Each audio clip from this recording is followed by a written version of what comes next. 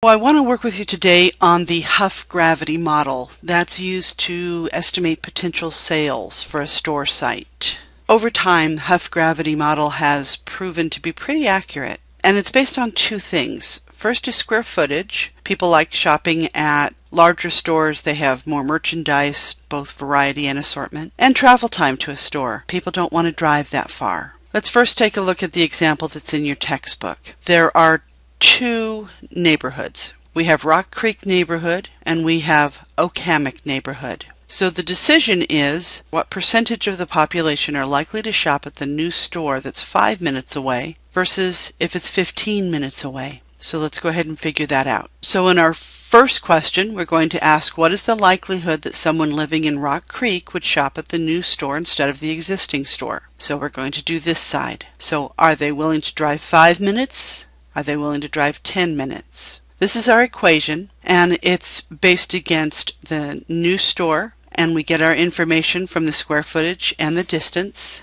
and we evaluate it against all items that are included. And in this case, there's two stores, so we take both of the stores' information, and we get our result. Approximately 89% will shop at the new store. Let's see how many are willing to shop or drive the extra length of time within this segment in order to get to the new store, or would they be willing to give up square footage and variety to just drive 5 minutes? So we're measuring against, this time, the 15-minute drive. We still have all of our coordinates. We still have all of our items to include. And our result is approximately 18% will be willing to make that drive. So even though the store is double the size, people just aren't willing to make that commute. The item I gave you as homework initially, I saw people, at least one person had pulled it up on the web, and when I did it I realized it was less than a minute search to find it. And this is something I really want you to know. So I'm going to show you how to solve that here, and then I'm going to give you a different assignment. So in this case, we have three stores. We have store A, store B, and store C.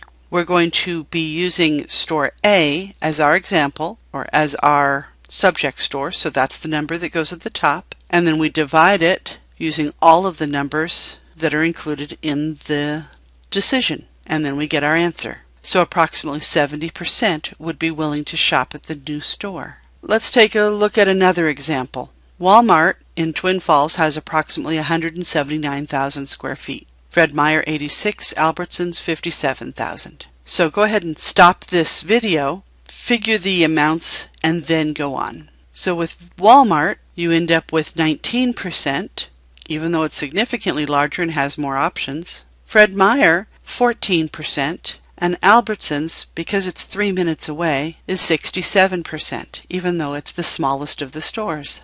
So your homework assignment is attached, and it uses the same idea, and I look forward to seeing your results.